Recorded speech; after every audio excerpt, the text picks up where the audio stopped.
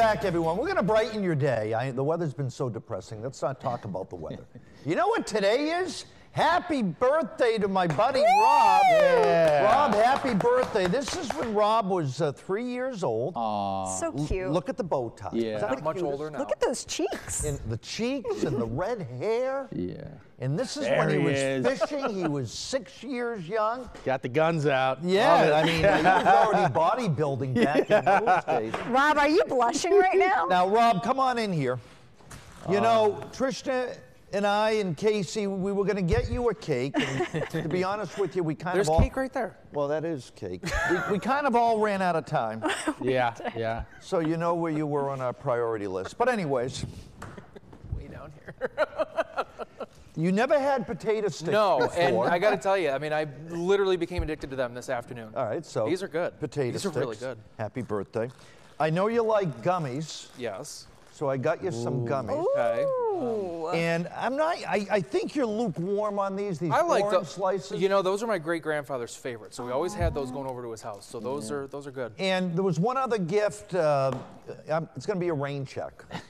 I wanted to get you circus peanuts. Those are my favorite. Because I know those are your favorite. So if you see me next week and I have no teeth, that's why. I did that for your dentist fella. Happy birthday. Happy birthday, Rob. Happy birthday. He's a good sport, isn't he? He puts up with me. You have to be a good sport. Let's recap and say goodbye to the month of January. The average temperature, believe it or not, was 30.1.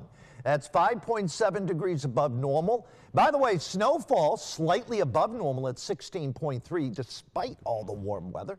Warmest day was 53 on January 13th. The coldest day was 15. You remember that Saturday windy? I mean, it was absolutely brutal back on the 20th. And the most snow in one day, our big storm for the month, was on January 7th when we had 5.5 inches of snow in Albany. It's been tough. If you're a snow lover, it has been tough. Temperatures fairly uniform in the 30s. Once again, clouds persisted today.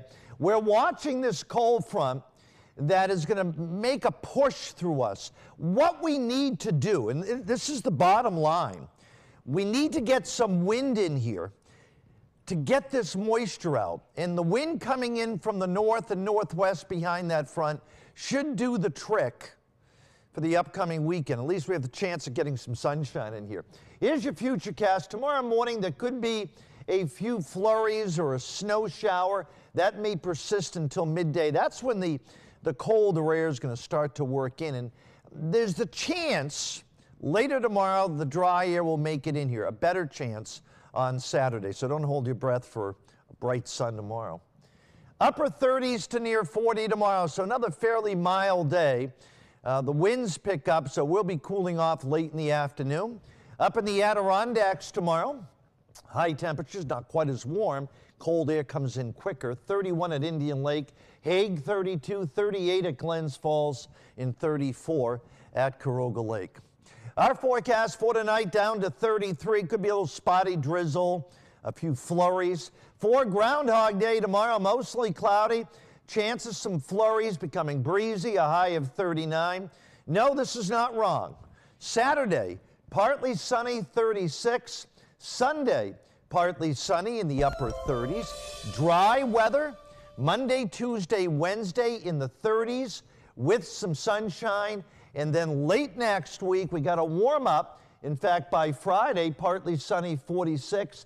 Might get close to 50 on Saturday with a chance at some showers. Casey? All righty, Cap.